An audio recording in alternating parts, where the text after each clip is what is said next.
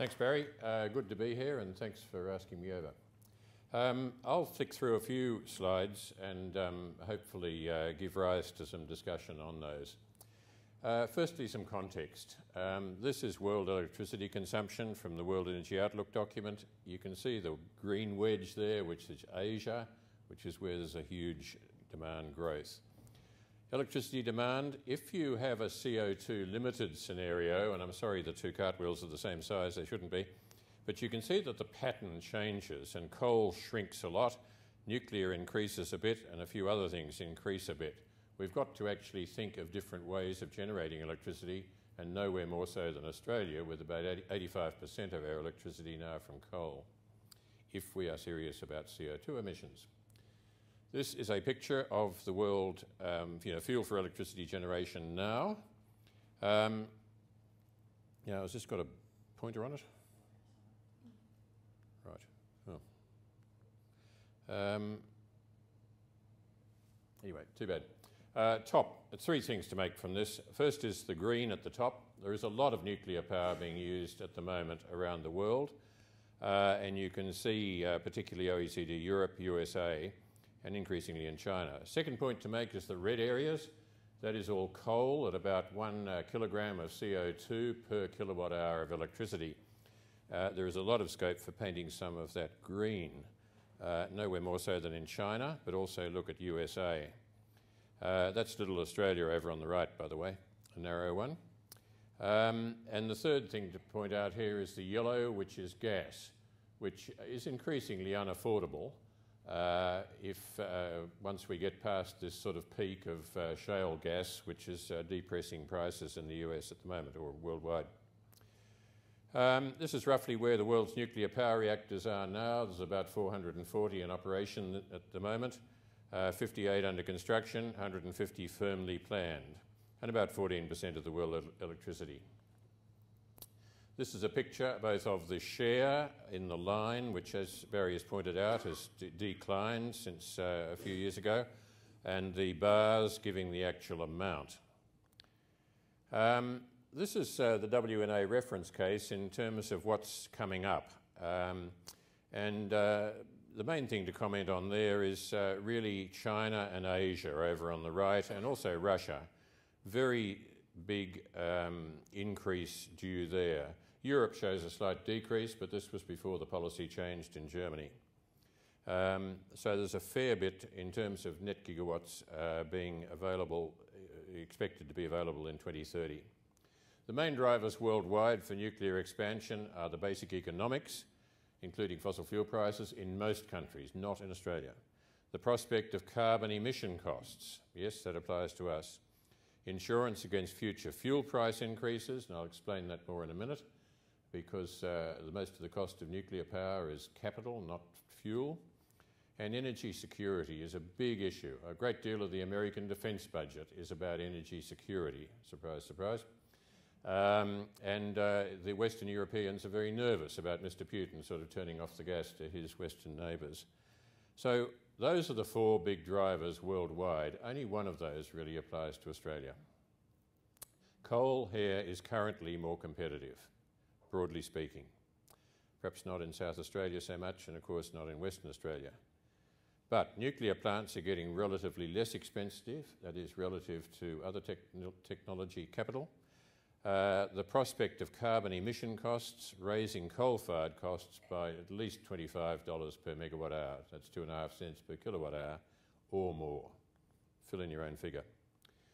This is an important thing to keep in mind. This is actually Victoria, but I use it as typical of any developed system. You can see there the amount of electricity supplied that is base load, that is basically 24/7. Continuous, reliable supply on a large scale is the descriptor for base load. But the peak gets a fair bit above the base load level, not quite double, and we'll come back to that graph in a minute. But that's terribly important to keep in mind when you're thinking of scenarios for supplying electricity into a system where this is the pattern of demand. Wind, of course, is low carbon. But, and this is from the Danish Wind Energy Association, each line is 1 day of 1 week, And the line at the top, 650 megawatts, is the capacity of the Western Denmark wind system. And you can see there that it's not wildly impressive. And they've got also, the whole intermittency thing in Denmark and in Germany, and Denmark's linked very closely to Sweden and Norway, is a big headache. I can elaborate on that later. But Western Denmark, in fact, works very well with wind because they have, and the 650 megawatts here, okay, they've got a 1,050 megawatt interconnector with Norway, and as soon as the wind drops in Denmark, will you turn on a tap in Norway? Norway is about 96% hydro. Brilliant synergy. And if you can get wind and hydro working together, it's terrific. Southeast Australia, here's 1 week of southeastern Australian all wind farms in May this year. Draw your own conclusion, there's 830 megawatts there. Nuclear power is also low carbon, virtually zero carbon in terms of the reactors. These are new ones in China, previous one in the US. Case study in France, and this is sort of being echoed a little bit today with China. Oil crisis in 1973. They had a bit of nuclear power online then. They were just experimenting with it, early days, and they said, this is the way we need to go because of the oil crisis, and France needs to import whatever energy it uses. So you can see the growth from Fessenheim in 1977 up to 1999. That is their big program of building 3 types of standardised plants, or one type at a time. So they're now 78% nuclear, roughly, and they have the cheapest kilowatt hours in Europe pretty well, and 58 reactors in operation on 19 sites spread around France. Very good public acceptance of that, very reliable power, no CO2 from it. US electricity production costs, be careful of any figures you see from the US, they always exclude capital, as these do. But you can see there that actual operating and fuel costs are very low for nuclear, better than coal, and of course gas and oil starting to go through the roof there. I'd just like to dwell for a minute on this, if I could, and I think I'll do it. Firstly, look at the left-hand bar is the spot price in 2003 in Finland. The 3 middle bars are the ones I want to address. First of all, look at the pink at the bottom. You will see that nuclear power is very much more expensive, as Peter has said, to build than gas or coal. Very much more expensive. There is a severe capital hurdle to get over in building nuclear power. Once you've done that, you've got your operating costs in the blue, which are much the same for coal and nuclear. Then you've got the fuel costs in yellow, and that's where nuclear really wins. And those fuel costs are perhaps a bit more stable than coal or gas, but the point is they're very small. So even if they double, you haven't got a great headache, but try doubling the yellow in the gas one and see what you get. And then stuck on the top, you've got 20 euros per tonne CO2 cost in the bluey green. And so that gives you a comparison between nuclear, gas and coal for Finland, and that is the basis on which they entered into a contract to build Olkiluoto 3 nuclear power reactor, 1650 megawatts, about 3 billion euros. That was the contract price. It's since gone higher, but that's Arriva's problem, not Finland's. And wind over on the right. External costs are also significant, that's not the cost. The external costs are quantifiable, but not paid by the electricity consumers. They're paid by society at large in terms of health, environmental degradation and so forth. And you can see nuclear there in the middle, very low, as of course is wind and photovoltaic. But get down to gas and coal, and it's a different picture at the bottom. There's sometimes some of the detractors of nuclear power say, oh, but what about all the energy you put into it? Do you get the same amount of energy out of it? Well, the answer is yes. You get a whole lot more out of it. There are 4 things I've put on this graph. Firstly, Vattenfall has an audited life cycle analysis for its Forsmark plant. Inputs there over 40 years is 1.35% of the output. The figures I use, a bit more conservatively, are that inputs at 1.7% of output. and I've got figures on the web for that. And if you then extrapolate to very low-grade ore, that's 0.01% uranium, where you've got to shift a lot more dirt and crush a lot more rock, your energy inputs go up considerably. Your inputs are 2.9% of the output over 40 years. And there's negligible CO2. So there's just some numbers on that, and I can back those up if you wish. In terms of greenhouse gas emissions from electricity production, you have the picture there. The red are the direct emissions. The twin bars indicate the range, and the white is the indirect. So nuclear is not zero. Sorry, this is double printed at the bottom. This always happens on a Windows system. Zero, there is some CO2 from nuclear in the fuel cycle, but it's minimal, as you can see, compared with coal and gas on the left. Basically, every 26 tonnes of U3O8 from Olympic Dam or Beverley saves 1 million tonnes of CO2 emitted relative to coal. So that's just a factoid for you. Carbon capture and storage, of course, is a big issue, especially for Australia, which is so coal dependent. The IAEA in the middle of this year put out a new report saying that CCS was challenging. There's 26 billion committed in the last 2 years to CCS projects. There are 80 large-scale integrated CCS projects underway, 5 of them operating. There are notable efforts, and there is increased action, but rapid progress is now required if CCS is to be deployed by 2020. My comment is, don't be too sceptical, certainly don't be cynical, but coal is too important a resource not to press ahead with CCS. Although it looks a bit of a vain hope, don't hold your breath for 2020 cost-effective realisation of it. The cost-effective is the key part. Another concern about committing the world to much more nuclear power is the whole question of uranium resources. And this is a graph from 1975 to 2009 of world known uranium resources. Now, I think I can assure you, if Ian Plimer's here, he'll certainly do so, that the Earth has not increased in size twofold since 1975. Something else has changed. What's changed is knowledge. And what has caused the knowledge to change, we'll have a look at the dotted line of exploration expenditure, and it tracks the figure remarkably well, I think. So as you put money into mineral exploration, as any geologist could tell you, you find more to a level of knowledge and certainty where you can publish figures without, if you're a director of XYZ exploration company, going to prison or getting into bad books of the ASX. So that's what's, and the more money you spend in mineral exploration, the more resources will be proven up to a level where numbers can be published. In other words, this is a graph about knowledge, not about geology. World uranium production and demand, this is another picture to keep in mind. A lot of production around the 1960s and 70s for weapons stockpiles. And so the green there is world uranium production.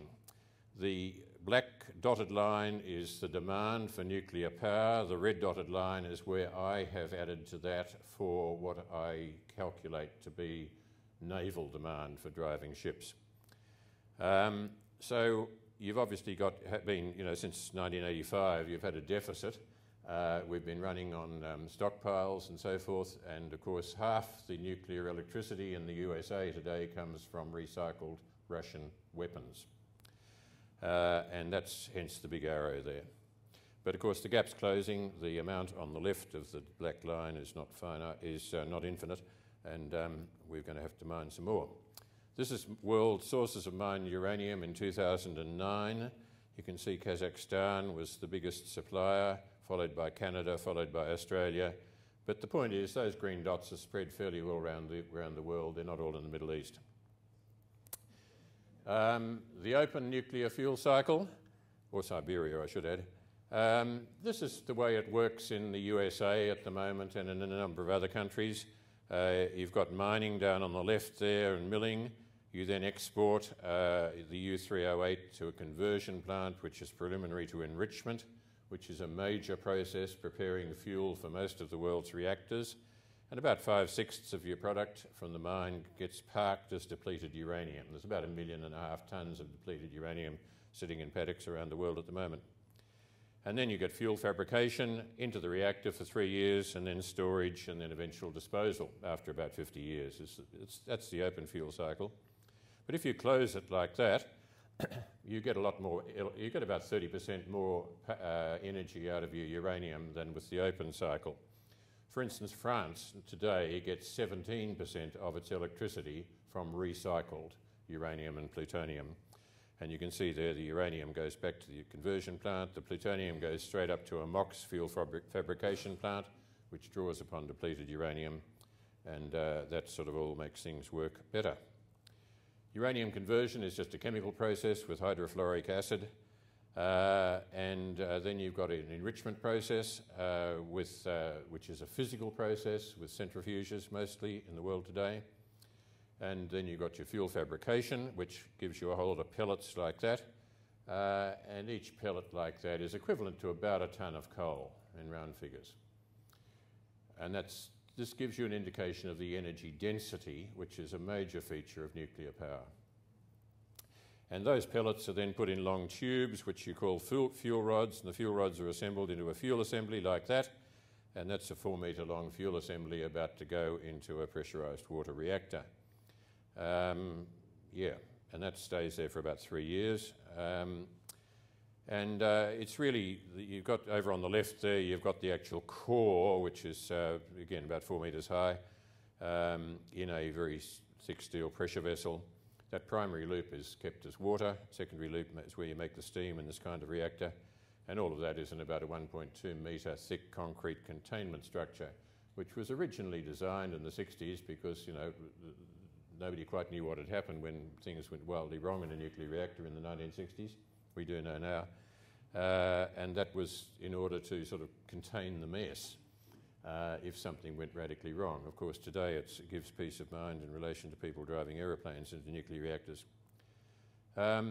So that's the picture, and everything on the right is pretty much what you'd get in any Australian major power plant. Also, a development of small and medium reactors. A lot of the reactors on the market today are large, and I'll come back to that, but there is increasing interest in small and medium ones for progressively constructed large plants so that you can put one unit on and get some cash flow from that and put another unit on and so forth. Really eases the capital burden for small grids, for isolated sites.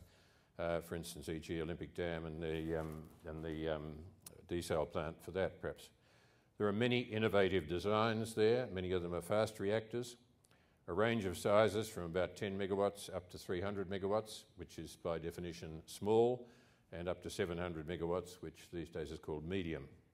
And there are diverse possible uses. We're coming back to that now. Apart from generating power, there's a lot of interest in nuclear process heat. For instance, South Africa gets about 40% of its fuel from the Fischer-Tropsch process. If you have a nuclear source of hydrogen for that and nuclear process heat, you can actually get double the liquid hydrocarbons out of your coal and eliminate most CO2 emissions. Also, you can liberate oil from tar sands. Also, nuclear desalination. And if you're looking at reverse osmosis, then you can use electric pumps off peak in the way that Peter described. And you can also use, if it's distillation process, you can, the scope for cogeneration of using the waste heat there. The Russians have a good fleet of nuclear ships, apart from the nuclear submarines. Well, the Americans have a very large nuclear navy, of course. This is powered by 270 megawatt thermal reactors, giving you 54 megawatts at the propellers, go through about 3 metres of ice. Quite a neat machine. But also, the other area of transport is electromobility. That is plug-in electric hybrid vehicles and electric vehicles that plug in. And these can be charged off-peak, which then gives you a much increased proportion of your overall load as base load. So coming back to those earlier diagrams, if you charge a whole lot of electric vehicles off-peak, say about half your current fleet, it'd look something like that. Which means, and given that your base load production is a great deal cheaper per kilowatt hour than your intermediate and peak load, This has the potential of lowering the electricity cost for everybody and giving you more or less free transport. So that's the way it then looks if you do that. And the base load gives you a much reduced cost. Hydrogen economy. This is getting a little bit blue sky, but we currently use about 50 million tonnes per year of hydrogen for oil production. In the future, projected about 1,000 million tonnes a year for use in fuel cells, maybe in cars. Now you get hydrogen by steam reforming natural gas. You can then go to high temperature electrolysis of water, or actually of steam. But the holy grail of this process is thermochemical production from water using nuclear heat, which needs about 900 degrees Celsius. The point about steam reforming from natural gas is that for every tonne of hydrogen you've got 11 tonnes of CO2, which isn't a particularly smart way to make hydrogen if you think of electric vehicles as being low carbon. Cumulative reactor years of operation. There's now over 14,000 reactor years of civil operation, and I'd suggest that that's a safety record unmatched by any major technology. People sometimes ask if the reactor design has improved since Chernobyl. Well, the answer is yes, but actually it's the wrong question. The reactor design had improved a great deal before Chernobyl, and that's a reactor design that should never have been built. 3 Mile Island, though, is a typical of a Western reactor that was destroyed in an accident in 1979. Nobody got a radiation dose from that accident any greater than I got flying from Melbourne this afternoon. That's Chernobyl 4. And more people are killed every 2 days in the world's coal mines than died as a result of the Chernobyl accident. Again, factoid, but perspective. Perspective comes a lot into the nuclear debate, I find. Most of the world's reactors today are Generation 2 reactors. The Brits still have a few Gen 1 ones going. But there are also a number of Generation 3 ones. The first of them are these two in Japan, came online about 1996. And the main third generation reactors now being sold are these. The top one is being built in Finland, France and China. The second one is being built, 4 units are being built in China. The third one is operating in Japan and being built in Japan, being built in Taiwan and about to be built in the US. The fourth one is being built in Russia as state of the art. The fifth one is they've just sold 4 of them to the United Arab Emirates. The sixth one is about to be built in the States and in Japan. The next 2 are a little bit in limbo, but just notice the bottom. Now just notice all of those are very large, okay? Bottom one, Shinergy HDR-PM, an order of magnitude smaller. And this is actually a high temperature pebble bed reactor, which they're about to start building in Shadao once they solve a couple of small political problems in the Chinese system. But this has also been developed in South Africa, but that development is stalled now through lack of cash. This is the Finnish reactor in February this year, getting fairly well advanced. This is the latest French technology, which is a bit more complicated than this, which is the Westinghouse technology, and we've got another Windows compatibility problem there, I'm sorry. That's the Westinghouse AP1000. And there's 4 of those being built in China and about another 25 set to start construction. 25 of these large modern reactors. So the Chinese will have about half a dozen of them online, I think, before the first ones start operating in the US. This is building the Sanmen 1. This is the first of these AP1000 ones. You can get some idea of this. That's the biggest land-based crane in China, and you can see the people there down behind the crane. It's quite impressive, and this is modular construction. That is to say, you construct units of up to about, items of about up to 1,000 tonnes and then hoist them into place like a big Meccano set. Fast breeder reactors are also on the horizon. I was talking to Barry about that before, and this is, you can superimpose that on your previous diagram, but I don't think we've got time to talk about it. But there are about 300 reactor years of experience with fast neutron reactors. Many are and will be operated as breeders. The 2 big ones in Russia, and 2 of those have been sold to China. French ones, Japan ones, and many of the very small reactor designs are fast nuclear reactors. And this means they use fast neutrons unmoderated. And they have a role in burning actinides from used light water reactor fuel. One of the issues with nuclear waste is the long-lived elements, which are not particularly radioactive, but they are very long-lived, and in that sense they're a problem, and they can all be burned in a fast reactor fairly effectively. This is the Monju reactor in Japan, which has just restarted after a long holiday due to a sodium leak. And then after the Generation 3 reactors, you've got Generation 4 reactors. These are just on the drawing board. You can expect to see some in operation by 2030, but not too much before. The main thing to note in the second column is that most of them are fast reactors. In the third column, you'll notice all sorts of coolants other than water, and many of them are low-pressure ones. One of the hazards with the pressurised water reactor is that there's huge pressures there with it. These will be mostly low-pressure ones. And look, on the right-hand column, many different uses other than just electricity. So the nuclear future, it's a mature technology. It's been making electricity since 1956. It's increasingly competitive as fuel costs rise. There are environmental drivers, carbon emissions and clean air. Clean air is particularly important in China. I was there 2 weeks ago. A sunny day in Beijing. You can just sort of see that circle of the sun up there.